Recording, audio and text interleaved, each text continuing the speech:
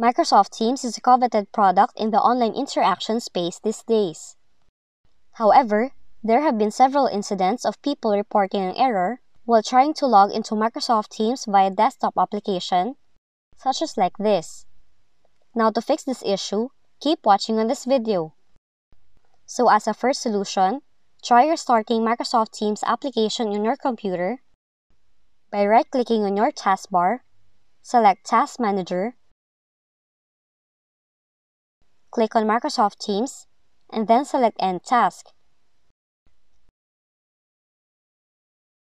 After that, try opening the application again and check if the error has been resolved. Next, you can also try to check if the time and date on your computer are correct, which can affect the ability to connect to Microsoft Teams.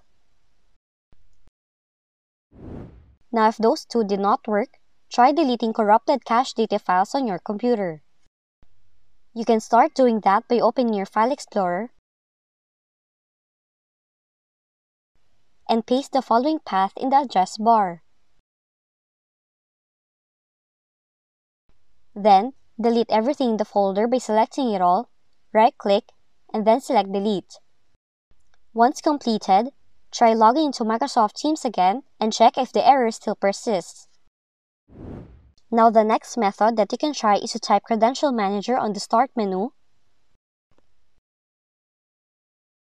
select Windows Credentials, and then delete any credentials related to Microsoft. Now your last resort to fix the problem is to reinstall Microsoft Teams. Do it by searching Microsoft Teams on your Start menu, right-click, and then select Uninstall.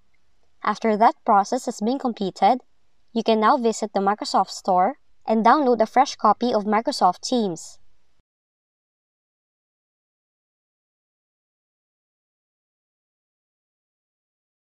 And those are the possible ways to fix the problem. If you found this video helpful, kindly like and subscribe. You may also click and turn on the notification bell so you can be notified from whenever we release new videos.